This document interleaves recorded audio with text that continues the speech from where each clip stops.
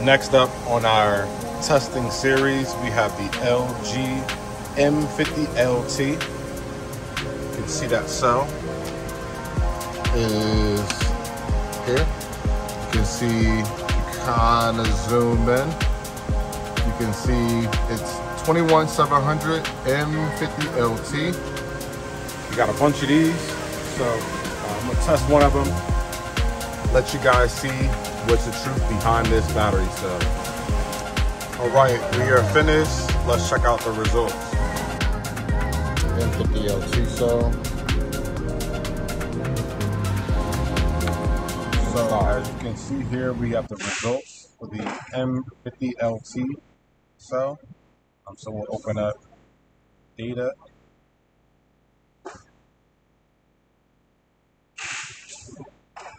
So here you can see we have our results.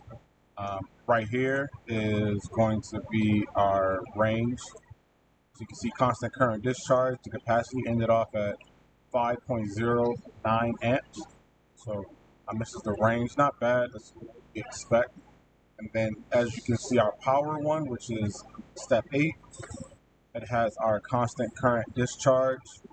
And at 10 amps, we had a total capacity of 4.7. So the first one we drew just 1 amp of current, charged back up and discharged at 10 amps of current, and we got 4.7 for the amp. So it's a little bit lower, but again, this is kind of the test results. You can see it here. The red is the voltage plotted. So you can see it's going down, and of course this is a longer, wider curve because we only use 1 amp, and then charged it back up. You can see this is a shorter curve because we use 10 amps.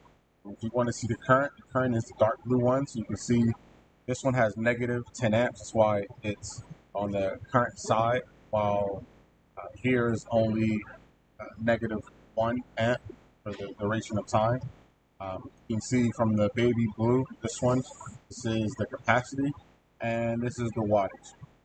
So this is for the LG M50LT cell. You can see that the results were 5.09 amps on the range and 4.77 amps on the power test. Thank you.